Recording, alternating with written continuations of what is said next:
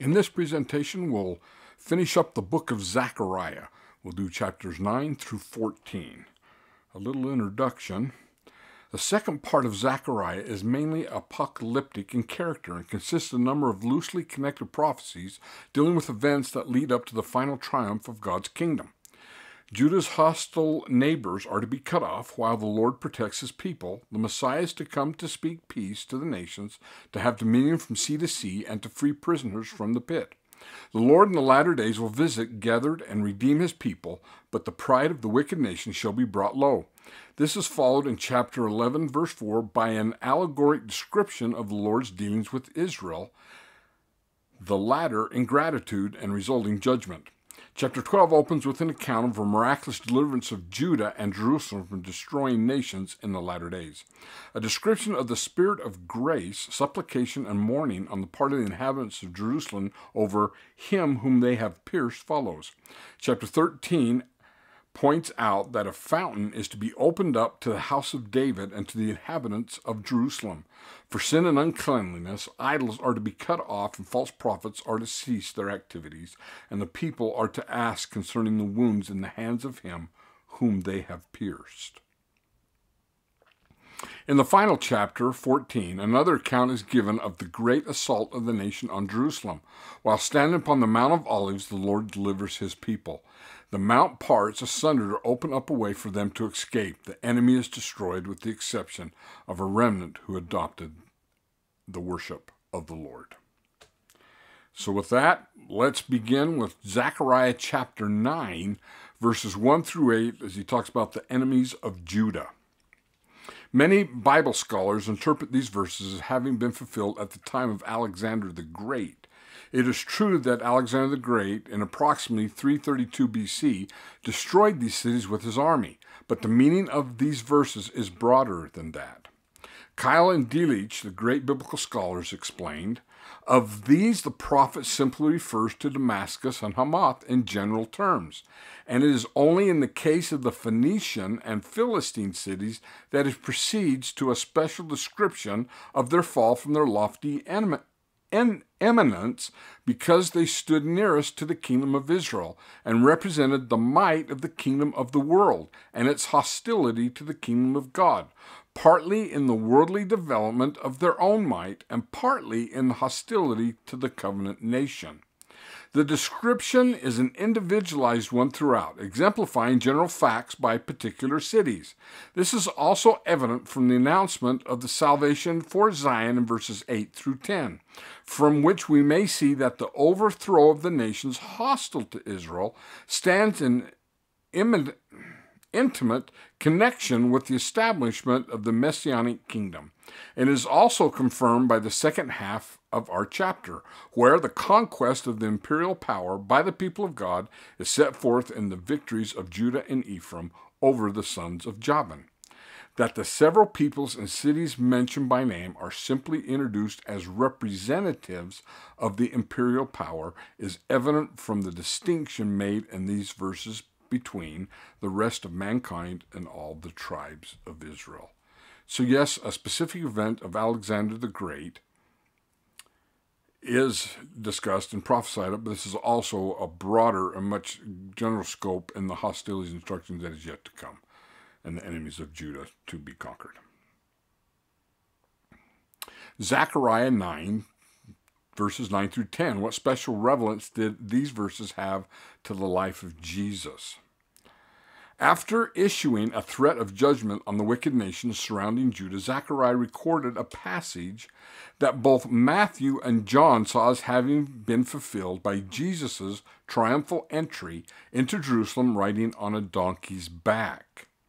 You can compare Zechariah 9:9 with Matthew 21, 1 through 11, and John 12, 12 through 15. Matthew uses this passage in the following way, so quoting Matthew, "And when they drew near to Jerusalem and came to Bethphage, to the Mount of Olives, Jesus sent two disciples, saying to them, Go into the village that is over against you, and straightway you shall find an ass tied and a colt with her. Loose them and bring them to me. And if anyone say aught to you, ye shall say, The Lord has need of them, and straightway he will send them. Now all this has come to pass, that it might be fulfilled which was spoken through the prophet, saying," and now Matthew quotes Zechariah, "Say to the daughter of Zion, Behold, thy king comes to thee, meek and riding on an ass, and a colt, the foal of a beast of a burden." Finishing Matthew, "And the disciples went and did as Jesus directed them, and brought the ass and the colt, and put on them their garments, and he sat thereon. And most of the multitude spread their own garments in the way. Others cut branches from the trees and spread them in the way. And the multitudes that went before him and that followed cried, saying, Hosanna to the Son of David. Blessed is he who comes in the name of the Lord. Hosanna in the highest. And when he had entered into Jerusalem, all the city was shaken, saying, Who is this? The multitude said, This is the prophet Jesus from Nazareth of Galilee. Matthew 21, 1 through 11. Just one comment on that last phrase. This is why I would say the majority of the people do not follow Christ. He is not the prophet from Nazareth of Galilee. This is the Messiah, born in Bethlehem, raised in Nazareth. They missed that. He was more than just a prophet. In John 12 through 15, the passage in question is used quite similarly. John then makes this comment. These things his disciples understood not at the first, but when Jesus was glorified, then they remembered that these things were written of him, and that they did these things to him. John 12:16. So it doesn't sound like until after the resurrection do they understand some of the scriptures and the fulfillment of Old Testament prophets. It is quite apparent that Zechariah 9:9 was regarded in New Testament times as having reference to the Christ. In Zechariah 9:10, the Messiah's dominion is represented as being from sea to sea and from river to the ends of the earth. He also speaks peace unto the nations. We naturally expect the Messiah to give a message of peace. This verse still awaits its complete fulfillment. That is probably millennial, as it sounds like. Gospel principle, all things testify of Christ, as it says in the book of Moses. Zechariah 9:11 through 12. Who are the prisoners mentioned in these verses? Elder Bruce R. McConkie explained, It was of these that Zechariah prophesied when, as part of a long messianic utterance, he spoke of prisoners of hope. It was of these that he gave assurance that the Lord their God shall save them.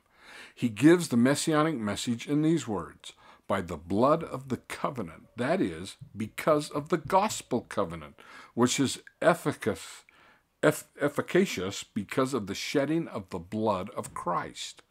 I have sent forth thy prisoners out of the pit wherein there's no water. Zechariah 9:11 through 16. Wherein is no water. How aptly and succinctly this crystallizes the thought that the saving water, which is baptism, is an earthly ordinance and cannot be performed by spirit beings while they dwell in the spirit world. Did not Paul say in this same connection, What shall they do which are baptized for the dead, if the dead rise not at all? Why are then they baptized for the dead? And so we see a clear reference made to those prisoners in the spirit world who are waiting for the ordinance of who accepted the gospel. The Old Testament prophets knew the gospel just as well as the New Testament. The gospel's the same. They were taught the gospel, all of it. Gospel principle. It is only in and through Christ and his atonement will we all be able to be set free, whether it's here or in the spirit world. It will only be because of Christ. Zechariah 9:13 through 17. Judah and Ephraim blessed. There will come a day when Judah and Ephraim will be one. All Israel will be united. The Lord will defend his people Israel against Greece, meaning symbolic, the world. In that day, Israel will become as a crown of precious stones and an ensign to all people. Zechariah promises Israel, chapter 9, verses 12 through 17, that the Lord will render double to thee, that is, give her a double measure of glory in place of the suffering she has had in times past. Not only will the Lord liberate his people from bondage and captivity, but he will also give them strength to gain victory over the power of the world in order to subdue it completely. The sons of Zion will be pitted, according to Zechariah's figure, against the sons of Greece, meaning the world, who represent the Gentile world. We are working towards the great showdown between the sons of God and the sons of men. And I'm here to tell you, in case you don't know, the sons of God in Christ win. So, knowing that, it'd be stupid to be on the sons of the world, wouldn't it? But some in the church still choose it. For behold, for I bend Judah for me. Here is now Zechariah's description of how this represents the Gentile world, the sons of Greece. For I bend Judah for me. I fill the bow with Ephraim, and I stir up thy sons, O Zion, against thee, O Greece, and will make thee as the sword of a mighty man. Zechariah 9:13. The sons of Zion will beat the sons of Greece or the world. That you can be assured of. This description reminds one of Micah's prediction concerning the way in which Israel shall triumph over her foes in the latter days. Zechariah proceeds to tell how the Lord will help defend and exalt his people. So quoting Zechariah, and the Lord shall be seen over them, and his arrow shall go forth as lightning, and the Lord God will blow the horn. You got to understand ancient Israel. If the army used to go forth, or a conquering army's coming, you'd use the ram's horn, and they'd have a signal, and you'd blow the horn. And will go with whirlwinds of the south. The Lord of hosts will defend them, and they shall devour and shall tread down the sling stones. And they shall drink and make a noise as through wine. And they shall be filled like the basins, like the corners of the altar. And the Lord their God shall save them in that day, as the flock of his people. For they shall be as the stones of a crown, glittering over his land. For how great is their goodliness, and how great is their beauty.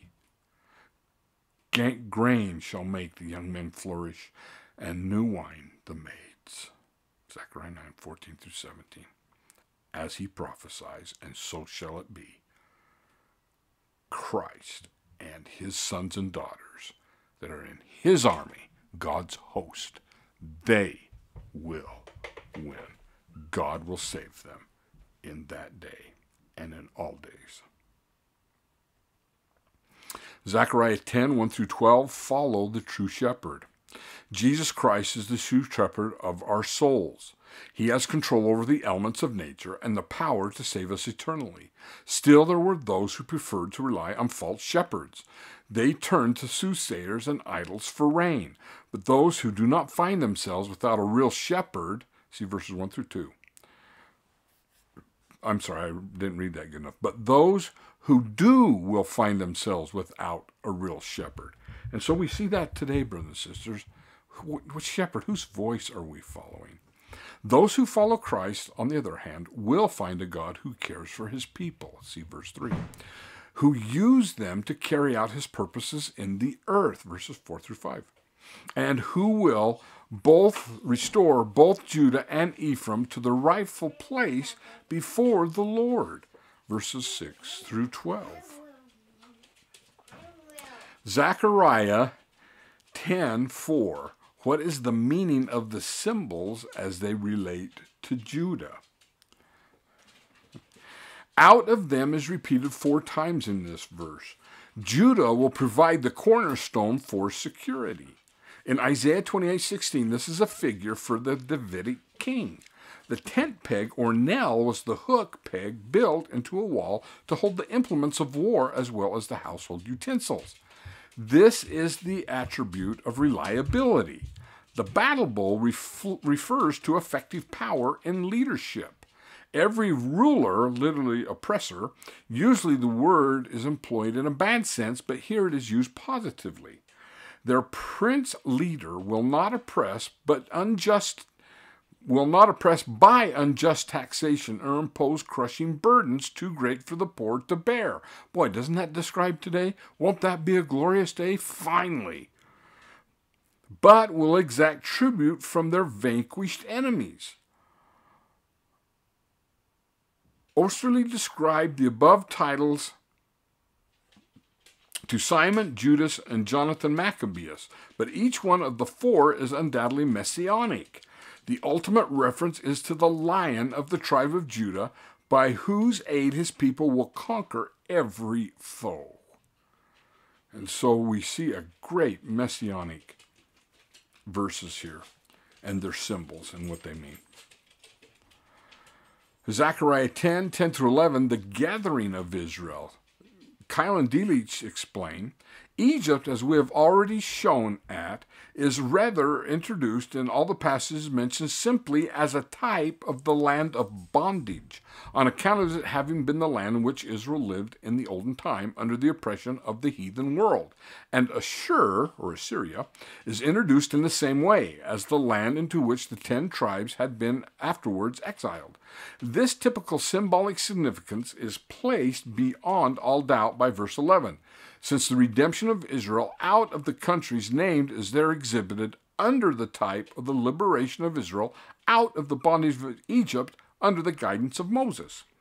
The Ephraimites are to return into the land of Gilead and Lebanon, the former representing the territory of the 10 tribes in the olden times to the east of Jordan, the latter to the west. Gospel principle: Christ is our shepherd only inasmuch as we hear and hearken to the voice of the shepherd. What good is a shepherd if you don't heed the voice? Zechariah 11 is allegories of a good shepherd and the foolish shepherd. So let's take a look at that. Zechariah 11 is a preface to chapters 12 through 13, in which Zechariah prophesied of the battle of Armageddon. That's the great final last battle of the wicked nations combining against Israel and going to wipe out the Jewish nation. Chapter 11, verses 1 through 3, is a prelude of judgment that serves as an introduction to the allegories that follow in verses 4 through 14, which describe the destruction of the political kingdom of Judah. Kyle and Delitzsch explained, the cedars and cypresses of Lebanon and the oaks of Bashan are simply figures denoting what is lofty, glorious, and powerful in the world of nature and humanity, and are only to be referred to persons so far as their lofty position in the state is concerned. Consequently, we get the following as the thought of these verses. The land of Israel, with all its powerful and glorious creatures, is to become desolate. Now, inasmuch as the desolation of a land also involves the desolation of the people living in the land and of its institutions, the destruction of the cedars, cypresses, etc., does include the destruction of everything lofty and exalted in the nation and kingdom. So that in this sense, the devastation of Lebanon is a figurative representation of the destruction of the Israelitish kingdom, or of the dissolution of the political existence of the ancient covenant nation. This judgment was executed upon the land and people of Israel by the imperial power of Rome. This historical reference is evident from the description which follows of the facts by which this catastrophe is brought to pass. Chapter 11, verses 4 through 14, the Lord appointed a good shepherd to take care of the flock, which he wishes to deliver from oppression. That's verses 4 through 6. However, the flock was so lacking in appreciation, verses 7 through 8, that would be Israel, that the shepherd, Christ, finally decided to discontinue his labors. That's what verses 9 through 14 are talking about. 11, verse 4, where it says, feed the flock of slaughter, Flock of slaughter is an expression that may be applied either to a flock that is being slaughtered or to one that is destined to be slaughtered in the future. We know, as it concerns Israel, both has happened to them. They were slaughtered and conquered and taken by Babylon and Syria into exile and scattered throughout the world. And they will be slaughtered once again in the last battle, where only a third will come through that war and be saved by Christ coming to the Mount of Olives and dividing it and them escaping between. Kylan Delitzsch said, "But although a flock is eventually destined for slaughter, it is not fed for this purpose only, but generally to yield profit to its owner. Moreover, the figure of feeding is never used in the scriptures in the sense of making ready for destruction, but always denotes fostering an affectionate care for the preservation of anything. And in the case before us, the shepherd feeds the flock entrusted to him by slaying the 3 bad shepherds. And it is not till the flock has become weary of his tending that he breaks the shepherd's staves and lays down his pastoral office to give them up to destruction." So this is a good description of Israel. He does take care of them. He is fostering them. He is helping them. He's preserving them. But they won't heed the master. And so he gives up his pastoral office. Back to Kylan Delitzsch. "Israel was given up by Jehovah into the hands of the nations of the world, or the imperial powers, to punish it for its sin. But as these nations abused the power entrusted to them, and sought utterly to destroy the nation of God, which they ought only to have chastised, the Lord takes charge of his people as their shepherd, because he will no longer spare the nations of the world. That is, will not any longer let them deal with his people as at pleasure, without being punished. The termination of the sparing will show itself in the fact that God causes the nations to destroy themselves by civil wars and to be smitten by tyrannical kings. These smite them in pieces, that is, devastate the earth by civil war and tyranny, without any interposition on the part of God to rescue the inhabitants of the earth or nations beyond the limits of Israel out of their hands, or to put any restraint upon tyranny and self-destruction." We see that happened in the past. It is happening today. God lets the wicked kill the wicked. We see tyrannical nations killing each other, and in civil war turning upon each other. This will continue until Christ comes. Excuse me. Chapter 11, verses 5 through 6, the phrase, "their own shepherd pity them not," means by the time of Christ, the office of high priest was bought, who were poor and who were poor shepherds indeed, who oppressed the people by fraud and exhortation.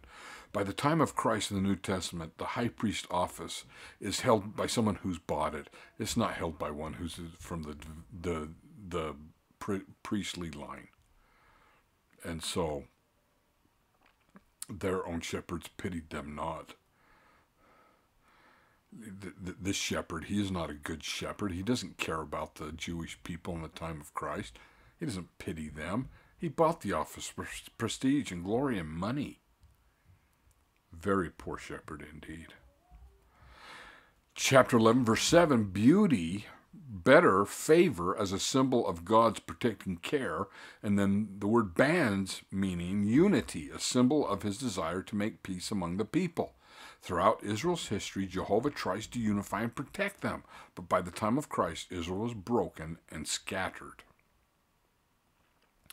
Verses 12 and 13 are so interesting, especially in connection with Matthew 27, 9 through 10. "And I said unto them, if you think good, give me my hire, and if not, forbear. So the weight of my hire, 30 pieces of silver. And the Lord said unto me, cast it into the treasury, the goodly price that I was prized at of them. And I took the 30 pieces of silver and cast it of them," literally cast it, "into the treasury, into the house of the Lord." Zechariah 11, 12 to 13. Indeed, this is an interesting verse in Zechariah because this is Judas and referring to him and the 30 pieces of silver. That's all Christ was worth to him. 30 pieces of silver. And he hangs himself because he understood after what he did. And so they give the money to the treasury. When Matthew tells the story of the end of Judas and his 30 pieces of silver, he seems to quote this passage from Zechariah, perhaps from memory. He attributes it to Jeremiah. That could either be an error on his part or an error through translation down through the ages. Then was fulfilled that which was spoken through Jeremiah the prophet, saying, and they took the 30 pieces of silver, and the price of him that was priced, whom some of the sons of Israel priced, and gave them for the potter's field, as the Lord directed me. That's Matthew 27, 9 through 10. No person who knows the passage in Zechariah can read that in Matthew without being struck by the similarity and all essential points between the two. But no such passage can be found in Jeremiah. The answer to this may lie in the corruption of the Greek text. In any event, we are primarily interested in the fact that the passage from Zechariah is regarded by Matthew as being fulfilled in the betrayal of the Christ and in the death and burial of Judas, the arch-traitor. Zechariah 11, verses 15 through 17. When the good shepherd gives up shepherding the flock, the result is disastrous, for the Lord gives it into the care of a foolish shepherd. The latter not only neglects the sheep, but he eats the flesh of the fat and abuses the flock generally. That's verses 15 through 16. A woe is pronounced upon him, and he is to be visited with a terrible judgment. Verse 17.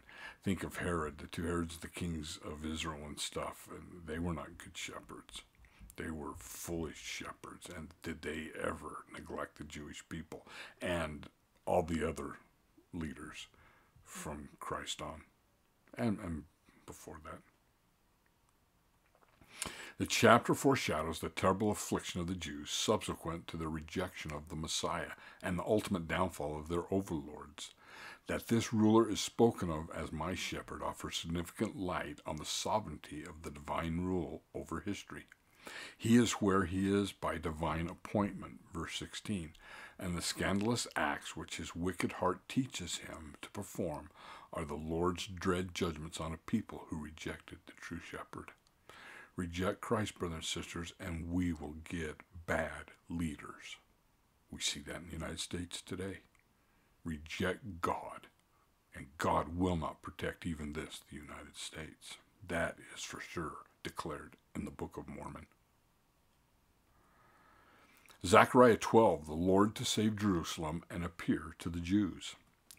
Chapter 12, verses 1 through 4. In a remarkable prophecy, yet awaiting fulfillment, Zechariah sees Judah and Jerusalem assaulted by the nations of the earth, which shall be gathered against it. That's verses 1 through 3. Jerusalem is a burdensome stone. That phrase means those nations that take in hand to capture and rule Jerusalem will find it difficult. Probably the idea is that of raising and carrying a boulder that is too heavy for a man's strength. Just think about the history from Christ up until now of Jerusalem and those who have tried to rule over that area, and how hard and burdensome it has been. It's still burdensome today. Through the aid of the Lord, the inhabitants of Jerusalem are to be defended, and most of the armies of the nations destroyed. That's what it's talked about in verses 4 through 9. Then shall the Messiah appear, and there shall come a change upon the Jews, in the words of the record. And I will pour out upon the house of David, and upon the inhabitants of Jerusalem, the spirit of grace and of supplication.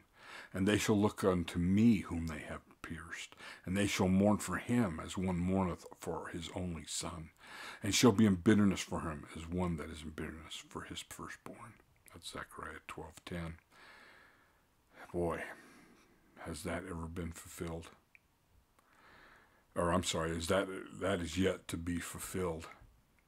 The inhabitants of Jerusalem are looking for the spirit of grace and supplication. One day they will look to the King whom they did pierce. And one day the descendants of those people that did the piercing will see the marks in his hands and his feet. And then they will come to know who he really was. Chapter 12, verse 11, morning of Hadadrimmon. We'll have to try that one 3 times fast. In the valley of Megadon. In verse 11, the depth and bitterness of the pain on account of the slain Messiah are depicted by comparing it to the mourning of Hadad Rimmon.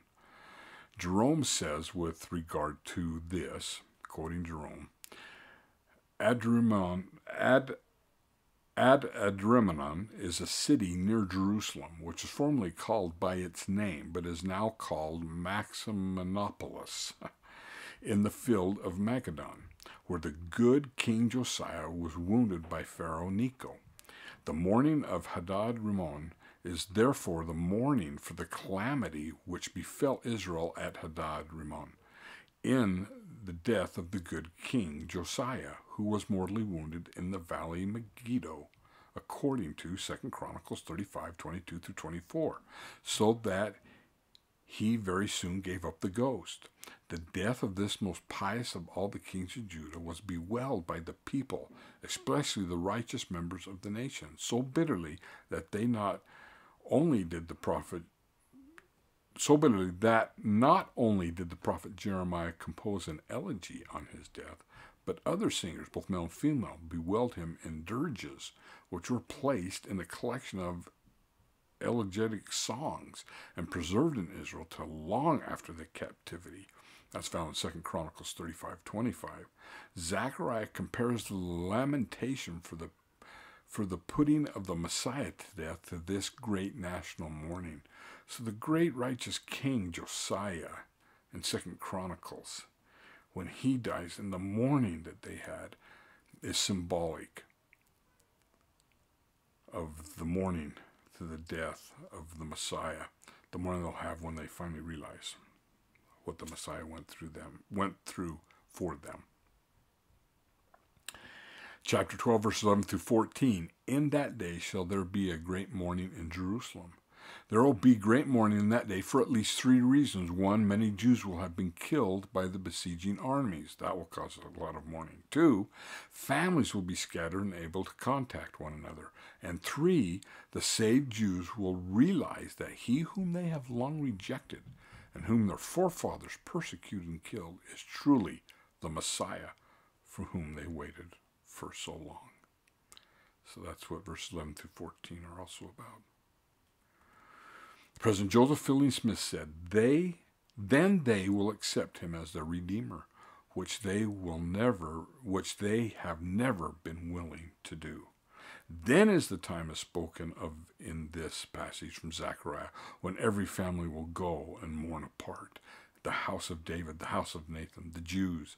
They will fall down. They will rend their garments. They will mourn, and they will weep because they were not willing to accept the Son of God, but accepted the teachings of their fathers and rejected their Redeemer and Messiah. Then will they fall down at his feet and worship him. After these days will come their redemption and the building of Jerusalem. They will be given their own land again, and every man will live under his own vine and his own fig tree, and they will learn to love the Lord and keep his commandments and walk in the light. And he will be their God, and they will be his people. And that is right at our doors. Could you imagine that the tradition in your religion, and then if you follow that religion within your family, for thousands of years, finding out that your ancestors, the one whom they killed and crucified, was the Messiah,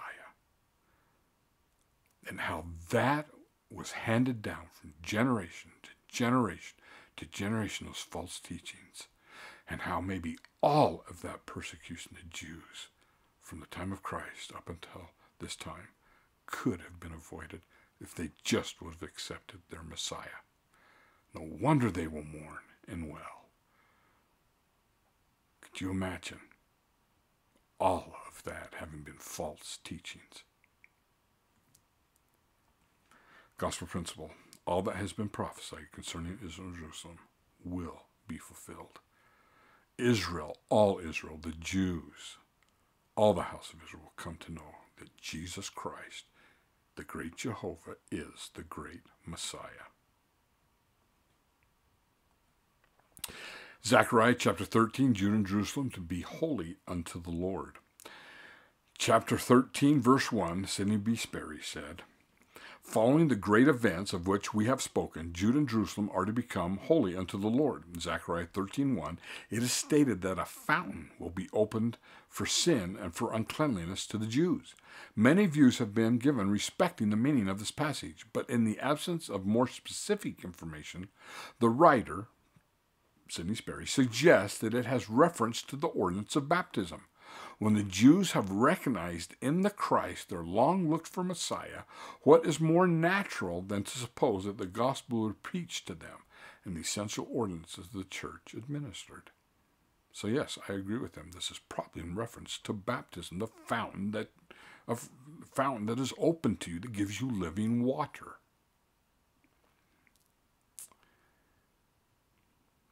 These will be interesting times indeed, and to witness these events. The long-looked-for Messiah.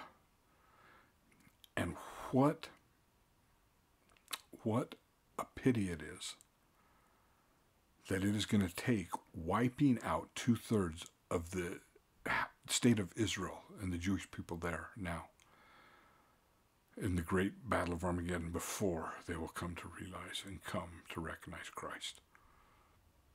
It will take that much carnage and destruction. Hopefully it doesn't take that in our part, brothers and sisters. Chapter 13, verses 2-5. False prophets are to cease their activities, and current idolatrous practices are to be eliminated. Chapter 13, verse 7. The shepherd who would be smitten. The shepherd of Israel is Jesus Christ. The sheep are those who know his voice, that is, members of the church. The offending of the disciples took place when Jesus was taken prisoner and they all fled. This flight was a prelude to the dispersion of the flock at the death of the shepherd. That's Christ. But the Lord soon brought back his hand over the disciples. The promise, but after my resurrection I will go before you into Galilee, is a practical exposition of the bringing back of the hand over the small ones, which shows that the expression is to be understood here in a good sense, and that it began to be fulfilled in the gathering together of the disciples by the risen Savior. This special fulfillment did not indeed exhaust the meaning of the verses before us, but they had a much more general fulfillment in the whole of the nation of Israel. And so he's going to continue to gather his disciples, those who have sense enough to come. Chapter 13, verses 8-9. The destruction of Jerusalem will be so great that 2/3, as I said, of the people will be destroyed, while the 1/3 that remain will be brought through the fire, and will refine them as silver is refined, and will try them as gold is tried. And they shall call on my name, and I will hear them. I will say, it is my people, and they shall say, the Lord is my God. I bet those events would refine you if you went through that. Just think what all the persecution and killings and that the Missouri Saints went through. And then later in Nauvoo and in Kirtland. Those who stayed firm in the church were refined and brought through the fire. Well, the Jews, those who survive it, will be brought through the fire. Gospel principle. God will have a humble people and a holy people, brothers and sisters. We can either choose to be humble and holy, or God will have a humble and holy people. Do you catch the meaning? The Jews decided not to choose of themselves to be holy and humble. So what is going to happen? God will have a holy and humble people, even if it takes the destruction of their nation and the killing of 2/3 of the people. God loves us too much to just leave us to Satan, even if killing and destruction and warfare brings you back. If that's what it takes, then that's what it takes. Christ hopes we do not choose that. May we choose today, brothers and sisters, to just choose to be holy and humble. But if not, God will have a holy and humble people. And let this serve as a witness on how and what lengths he's willing to go through to get us to that state. We are better off just choosing it. Zechariah 14, Jerusalem is saved. 14, verses 1 through 5. When Jerusalem is taken, and the houses rifled, and the women ravished, and half of the city shall go forth into captivity, and the residue of the people shall not be cut off from the city, then shall the Lord go forth and fight against those nations, as he fought in the day of battle. Zechariah 14, 2 through 3. Christ shall appear on the Mount of Olives and divide it in two, so that those who are left can escape. This event is also recorded in the Doctrine and Covenants, where it says, Doctrine and Covenants 45, 48 through 53. And then, this is the time of that great war, that great battle. The nations that are coming to destroy the state of Israel and the Jews. Then shall the Lord set his foot upon the Mount Olives. They will have pushed the people and wipe, starting up at the north, clear up by the Jezreel Valley, up by Megiddo, and that army will just come down south and just keep wiping it out. And they get to Jerusalem, and the Jews' backs are against the wall, because the Mount of Olives are there. There is no escape. Then shall the Lord set his foot upon this Mount Olivet, and it shall clave in twain, and the earth shall tremble and reel to and fro, and shall shake. And the Lord shall utter his voice, and all the ends of the earth shall hear it. And the nations of the earth shall mourn, and they that have laughed shall see their folly. And calamity shall cover the mocker, and the scorner shall be consumed.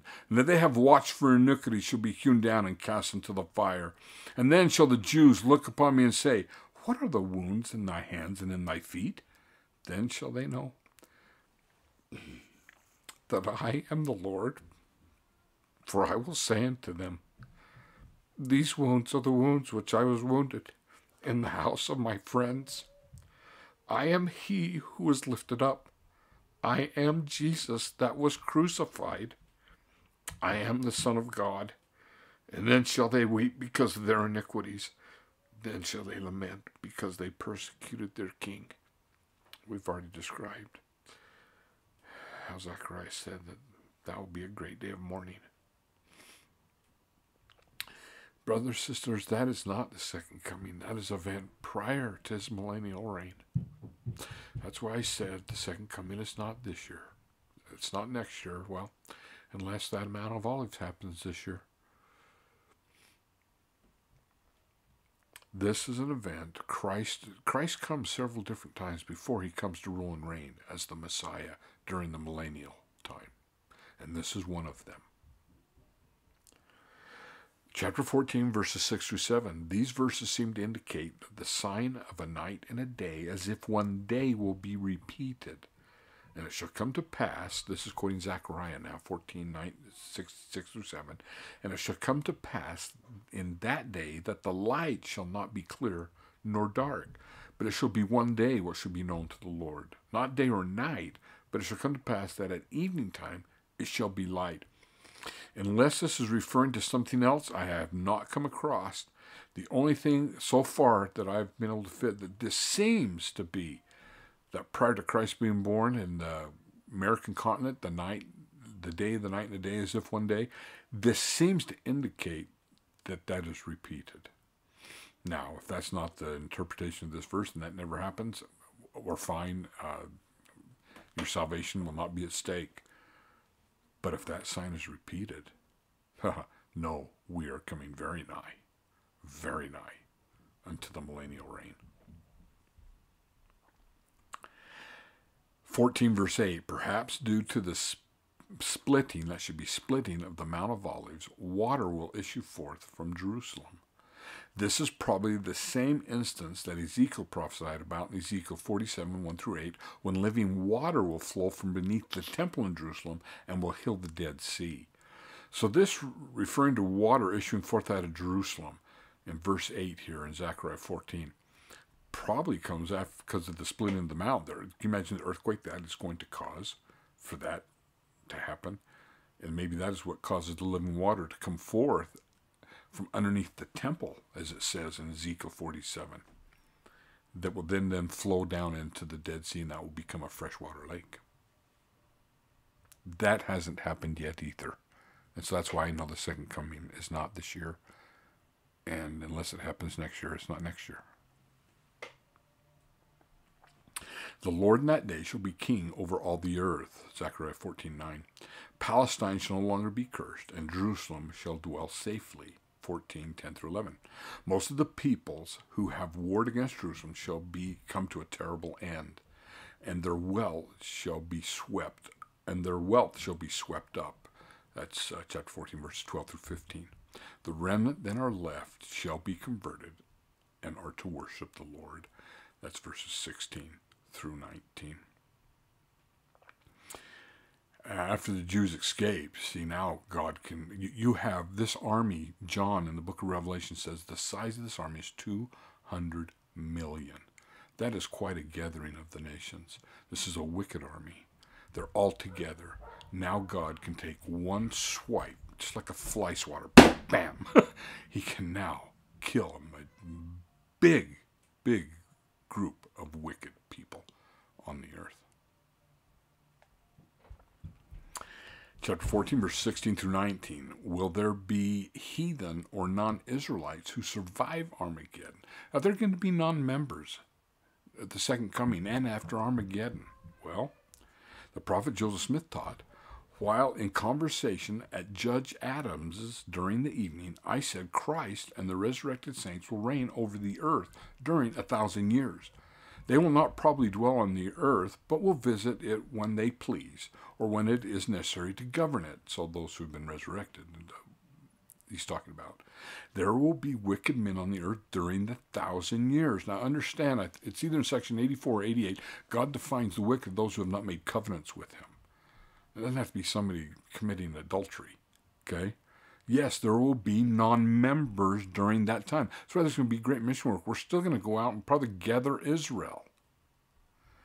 The heathen nations who will not come to worship will be visited with the judgments of God and must eventually be destroyed from the earth. Because we know by the end of the millennium, all will know God.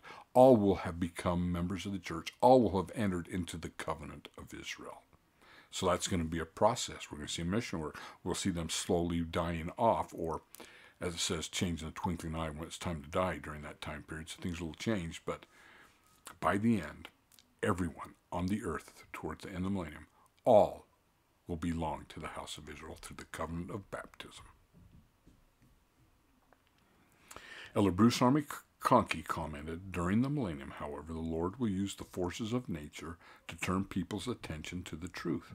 Whoso will not come up, said Zechariah, of all the families of the earth unto Jerusalem to worship the King, the Lord of Lords, even upon them shall be no rain. So evidently through natural disaster and different things, who will slowly kill off those who will not enter into the covenant. God is not forcing people to join the church, even during the millennial reign. Isn't that interesting? Even Christ comes and will declare which church is his and which is the true church. And people still will not want to join. That is mind-boggling to me. Chapter 14, verses 20 through 21. Why will the bells of the horses have holiness unto the Lord on them? In beautiful imagery, Zechariah taught that in the millennium, peace and righteousness will prevail to a point where everything symbolized by such trifles as the trappings on horses and earthen jars shall be holy and pure, and where there shall be no more the Canaanite, meaning the wicked, in the house of the Lord of hosts. So that's what he's trying to refer to when he says, even the bells on the horses will have written holiness to the Lord, meaning everything will become pure and holy. Well, the gospel principle. One day Jerusalem will be a faithful and righteous city, and Judah will be restored, where the law of the Lord will go forth. Israel will be gathered out. The 10 tribes will come back prior to the millennial reign of Christ, prior to that second coming. When he comes to rule and reign on the earth, the 10 tribes will have come back also. That is separate from the gathering of Israel. I believe it's our 10th article of faith, or go and look which one it is. We believe in the gathering of Israel and in the restoration of the 10 tribes. Now, whether the 10 tribes are restored prior to the Mount of Olives or not, that I have no idea. But the 10 tribes will come back and be restored as a nation, as a group, and receive their covenants in the temples prior to Christ's second coming. So that's why I said second coming is not this year. It's probably not next year, because I have not seen the 10 tribes come back yet and receive their temple blessings. Well, brothers and sisters, thank you for watching. If you enjoyed the presentation, hit the like button, and please subscribe to the channel.